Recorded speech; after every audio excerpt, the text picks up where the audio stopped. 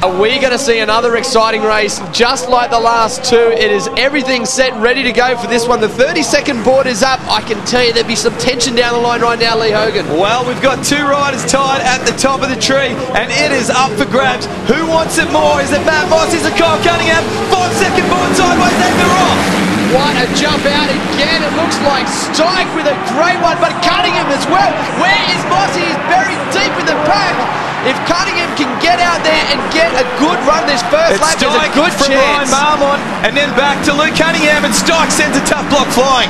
There is Bopping back there in about 5th place. We're still looking over the triple right at the back Moss there. is around about 8th or 9th place. We just saw that very distinctive red plate on the Suzuki machine. He's got a lot of ground to try to make up, but he needs to thread the needle through the pack. A lot of riders, and anything can happen. Up the head of the pack, of course, another sensational start from Luke Stike. Yeah, in the first sighting of Kirk Gibbs too, so he's about to have a better run as well. There is Cunningham in 4th place. Remember, this is where it's at for the win between Cunningham and Moss as they go down the start straight into turn number 1. It is still Stike on the Yamaha holding on.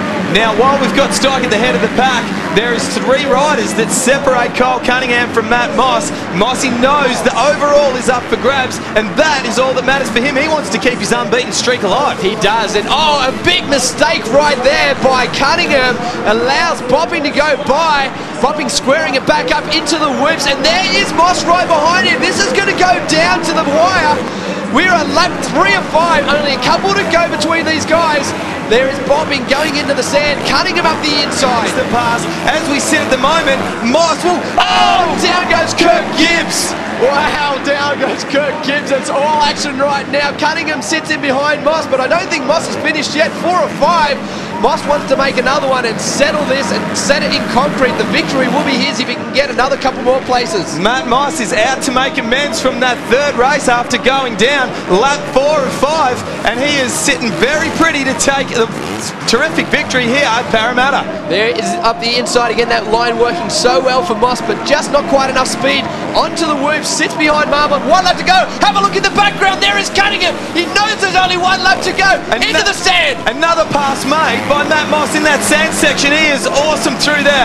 Kyle Cunningham almost comes together with Ryan Marmont. Yamaha's right next to each other. Oh, it's the front wheel it out of Ryan Marmont. Wow, it's desperate times right now. We've completely forgotten about our leader. Luke Stike is just running away with this one. 2nd place, well, that was Marmont just moments ago, but now you can see the yellow bike just in behind them. What a ride by Stike. It's going to be overshadowed, though, by the guy behind him.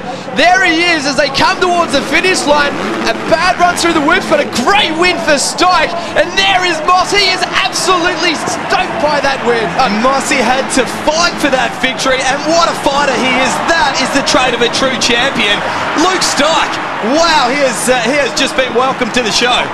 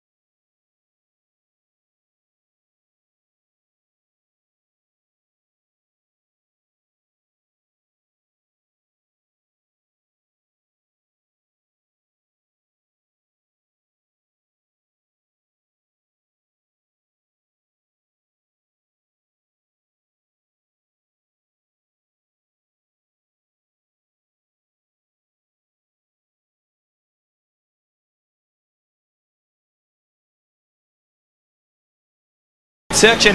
We're just saying Luke Stike won the under-19s in the Outdoor Nationals. Come through, he was injured in the first half of the series for Super X. Comes out with a victory here in the final moto. Yeah, it wasn't the prettiest run through the whoops that last time, but what a win it was. He was absolutely beside himself and truly deserving. He's really been showing some great form over these last couple of rounds. Yes, he has. Let's have a look at the round points. Matt Moss with 69, 1 point ahead of Serco Yamaha rider Kyle Cunningham. Brendan Harrison comes up with a podium as well with 6 points. 60 points. Well done, Brendan Harrison. Podium. Luke Stike in there in 4th. Yeah, great podium for the Titan Garages North Star Yamaha rider. Lawson Bopping back in 5th place, but not where we expect to see him, and I think where we will see him in the future. Adam Monia back there in 9th.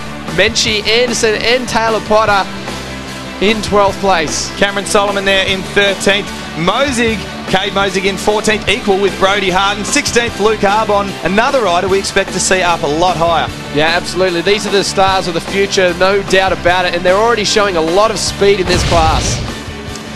Right, as we have a look at the crowd here at Parramatta, and what a crowd it has been, Danny Ham. And they are being treated that last time around. Luke Arbon, Josh Spanos, Brody Harden and Mitch Austin rounding out the top 20. And we